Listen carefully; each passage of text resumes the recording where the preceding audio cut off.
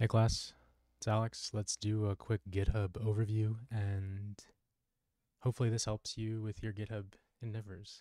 So I'm going to start out with creating a repository. This one's pretty straightforward.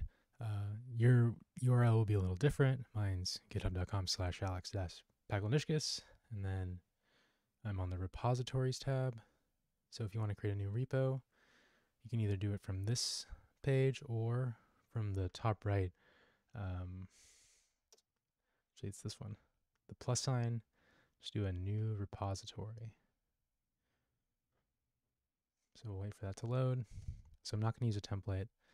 And let's just call this like some test repo for video. Just so I remember I can delete this. And we'll make it public. And then in general, it's really good practice to add a readme. And then you can skip the git ignore. And then for the license, you don't really have to worry about that either. But now we're good to go.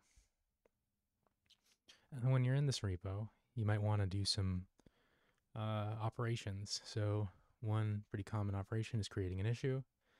So you do that by going to this issues tab and then selecting new issue. And then we can call this some test issue. And then lorem ipsum is just some placeholder text used pretty frequently online. And so here we have an issue.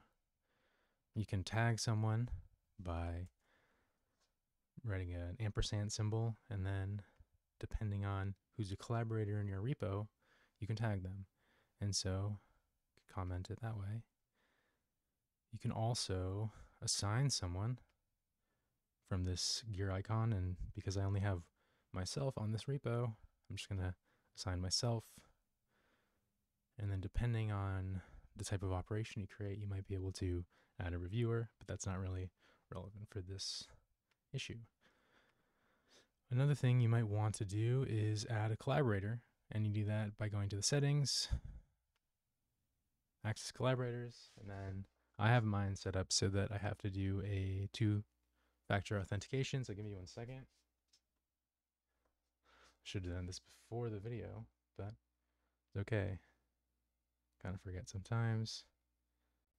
Usually when you're in your settings and things that can potentially wreak havoc, GitHub will ask to make sure it's really you so that you don't get wrecked as easily.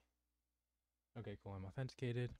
And so if you want to add someone as a collaborator, you would just add people. And this is where you would search for a username for like someone, you know what I mean? And then you'd add them. And then you'd be able to, after they accept the invitation to collaborate, they can be added in issues as an assignee or reviewer on pull requests, and it's a lot easier to interact with them within your repo. Okay, so let's go back to the code pane. Another common operation in a repository is creating a branch. And I've asked you to do this 1 or 2 times already, and so you can do this by clicking this down icon where it says main, and then let's call this branch some branch. And then we're going to select this create branch, some branch from main. Awesome. So now we can do operations on this branch we've created without affecting the main branch. So this is great for collaborating on teams. So let me create a file, some file.txt, and then we'll just do hello world as the contents of the file. Let's just commit this file directly to some branch. And so now you see our some branch is no longer an identical copy of main. If we toggle back to the main branch, you notice we only have this readme.md. If we return to the some branch, we have the readme and a some file.txt. So a way that teams collaboratively kind of merge their work is using something called a pull request. And so we're going to compare our branches and then open a pull request to kind of merge in these changes to main. So we want to merge. We're comparing some branch with main. It looks like we were able to merge. So let's create a pull request. You can also create a draft, but usually I'm going to ask you to create a pull request. Cool. And so now you can see that we have this new option for reviewers, and this is where you can't really select yourself as a reviewer because you want it someone else. And so because I don't have anyone in this repo besides myself, I can't really assign a reviewer. But in the case of our assignments, there will usually be or always be someone else, and so you can assign me. And here you can see assignees. I pop up. But a reviewer should be someone else besides yourself, especially when you're working in a team and merging changes that could potentially break stuff. It's always good to get a second opinion.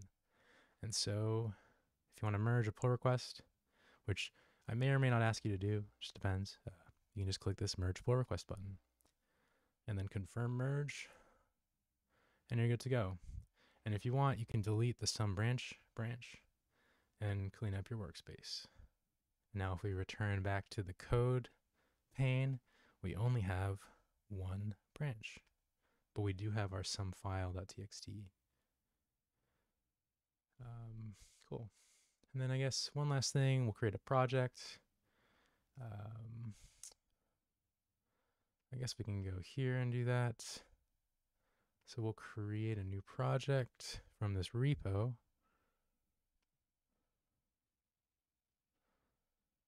And then let's just select this start from scratch table, create. And then if you want to add an item, you see how there's this plus sign. So we can add an item from a repository, which is kind of awesome. Well, let's first just do adding an item without linking it to an existing issue. So some new item in the project. Cool. And so this is not an issue yet. It's just kind of this like in between item. And so we can also bring in an issue into our project. So we can do this hashtag pound symbol.